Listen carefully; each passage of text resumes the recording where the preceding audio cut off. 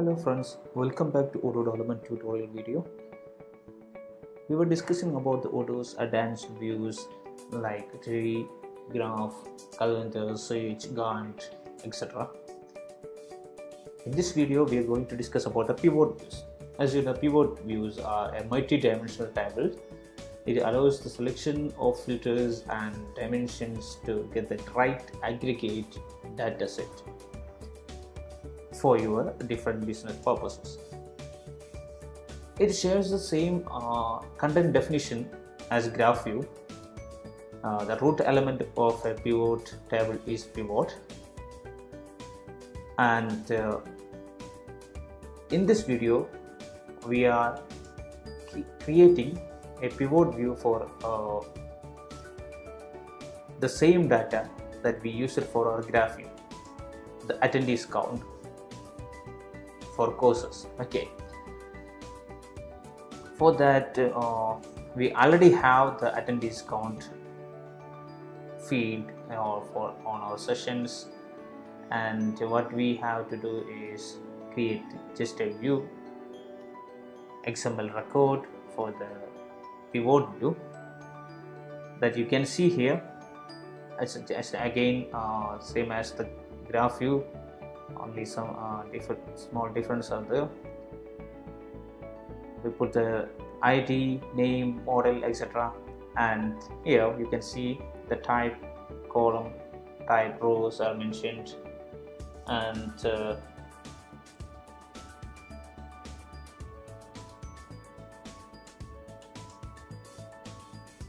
participation by course is given as the string of our pivot view. So there are more advanced features like disable default order, display quantity, that kind of things in pivot view. You can reference Odoo's document for that. So how this will affect our user interface, that what we are going to check now. So what we have done is we are using the same fields that we created for the graph view to represent this pivot view also. So basically it's a multi-dimensional table, pivot table,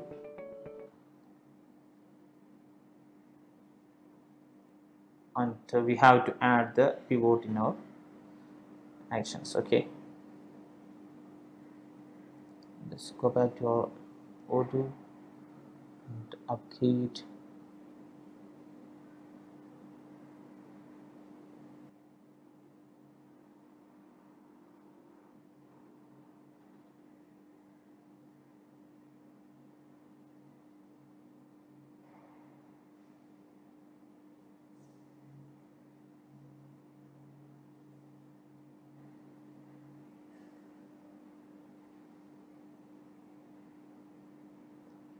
See, the pivot is come here.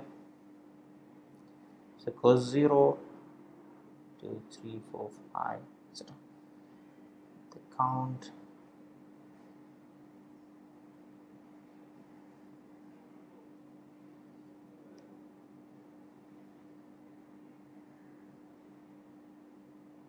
Here the measures, we have attendees counts. You can select the measure, duration, number of seats, etc. So this is our pivot view. You can download the current view if you want. Actually, attendees count, etc. is coming here. Instructor,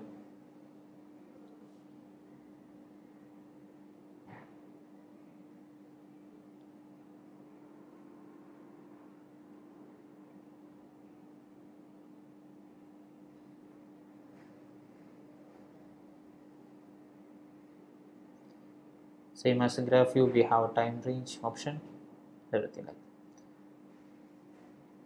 that. So pivot views are multi-dimensional tables. It allows the selection of files and different dimension to get the right aggregate report for your different purposes. I hope you understood how we can configure this pivot view for our models. Just like it has the same structure of graph view. I hope you enjoy the video. Thanks for watching. If you are interested in knowing more about this or looking for any Odoo implementation or customization in your business, drop your request to info@cybrosys.com.